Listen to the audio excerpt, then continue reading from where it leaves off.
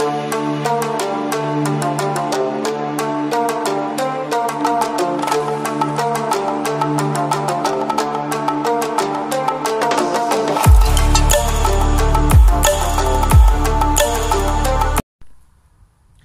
guys, it's Dave the Carp Man here. Thanks for choosing to view my latest video, and thank you for all the views on my current videos.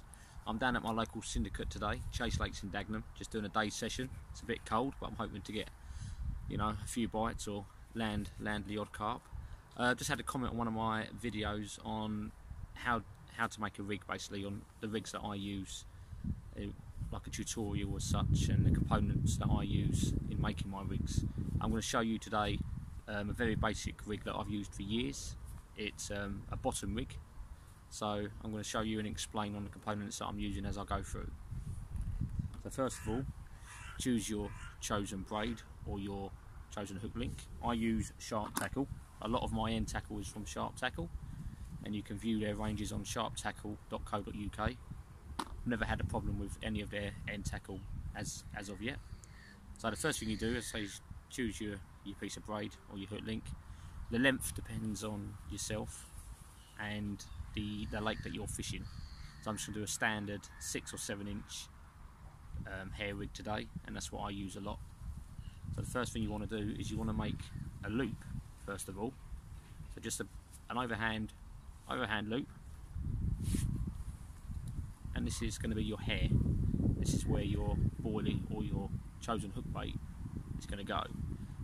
Once again, the length depends on the bait that you use.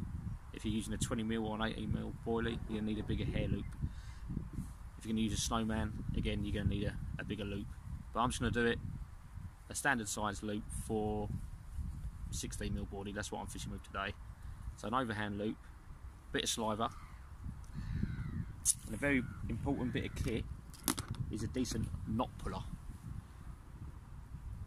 And just pull that really tight. A pair of decent braid scissors, cut off the loose end. Normally what I do as well, guys, it's a bit windy at the moment, I normally just burn that. I burn the end and blob it down, just gives you that extra bit of security. So the next thing you do, as you can see, you've got your loop.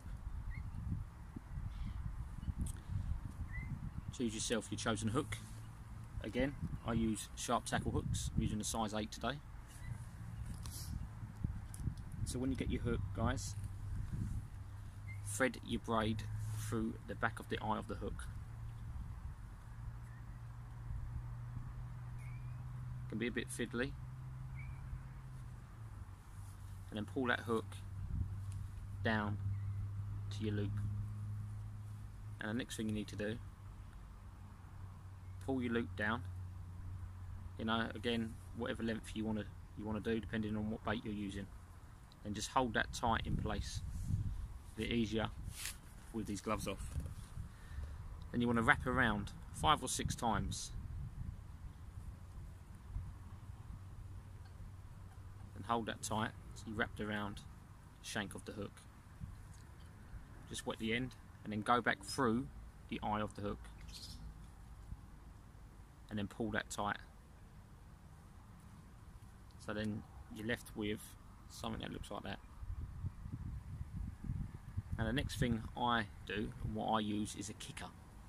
Now a kicker is a very important part of my hair rig. All it does, it helps kick the hook around, hence the name. Just helps, as soon as the fish picks up that bait, the kicker will kick that hook around and in theory hook the fish. These are not expensive to buy, a few pound. Can be a bit fiddly to thread through. So there's the kicker there. We'll pull that all the way down to your eye of your hook. You can get small, medium or large size kickers depending on the hooks that you're using. It's very important that you put these on the right way. It does say on the back of the kickers, whatever company you get them from, a little picture on the way round it needs to be. So I don't know if you can see that, but that is the way it should sit. And all it does is when the fish picks up the bait, it just kicks the hook around. and in theory hooks the fish straight in the top or the side of the mouth. So the next thing I use is a rig sinker. Again, I use the rig sinkers from Sharp Tackle. Now these come in small, medium or large, and all they do is they just make sure your rig lays dead flat on the lake bed. I've got a medium one here, so they come like this, and all you do to put these on is a loop there. So you thread your braid through your loop like so, hold it down, and then just slide them off. So you slide it off like so,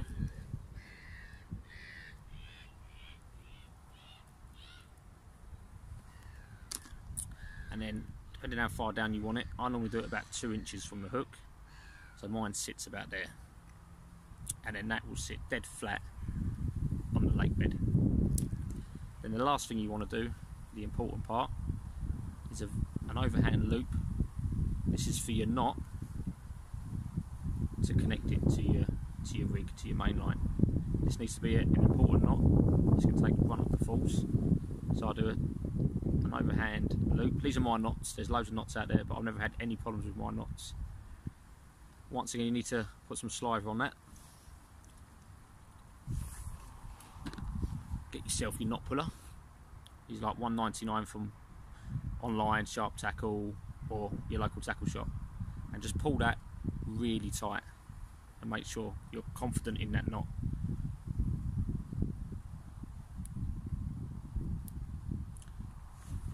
Get yourself a decent pair of braid scissors if you haven't already. It does make a difference. Then cut that tag end off like so, and then, as I said earlier, you can just burn that little tag end, blob it, gives you that extra bit of security. And that is basically my bottom rig that I use. So you've got your hair loop, I'll show you how to put the boilie on. You've got your kicker, and you've got your rig sinker. You can also add a sleeve, so when you connect this to your quick link or your main line, you've got a sleeve that goes over your loop and then goes over your quick link. In fact, I will show you, just in case you don't know or never seen one before, what they do look like.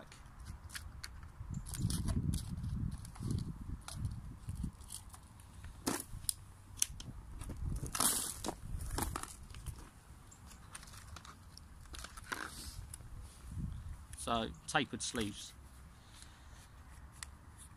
and I'll show you how to put these on as well. Get yourself your baiting needle, put your baiting needle through your sleeve. Well, that's my alarm there. Connect it up and just pull your sleeve down. So then that's the whole setup there. So you'll connect that to your quick link, to your main line, your swivel, and then that will just sit over the swivel or your quick link, and it just gives it that protection. One, it doesn't come off like a key ring, like a quick link is, and if you're playing a fish, that could come off, could get to the back of the key ring, and then ultimately you're going to lose your hair rig and your fish. And obviously the clue's in the name, quick link. If you've got the fish in the net, you want to unhook it at the net, so you ain't got to roll up your net and bring your rod and your reel, everything up to your cradle. You just detach that, and then you just bring in the fish with that in its mouth and a net to your cradle, and you can deal with it much easier while you're leaving your rod on your pod. So that is how I make my bottom rig. Now, to attach a boilie, most of you probably know this, but there's going to be the odd one or two who's never done carp fishing. You get your boilie. Got me trusted Alpha from Nature's Baits. Put your baiting needle through your boilie.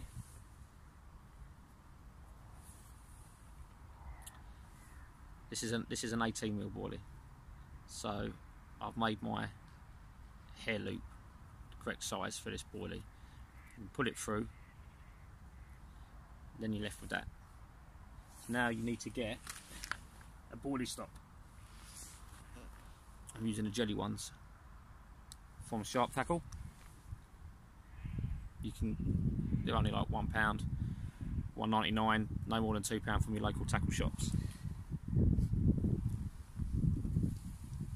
Thread that through your loop like so, and then just pull the loop through the boilie, then that stops the boilie coming off. And there you go, guys.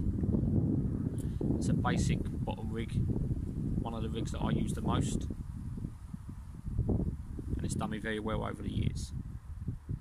So thank you for watching, guys. Any questions, just leave me a comment, I'll always reply. Thank you very much. Tight lines, everyone. I hope you bag some nice, decent sized quality fish. We're going to have a cold winter, so hopefully they'll be on the feed. Thanks again.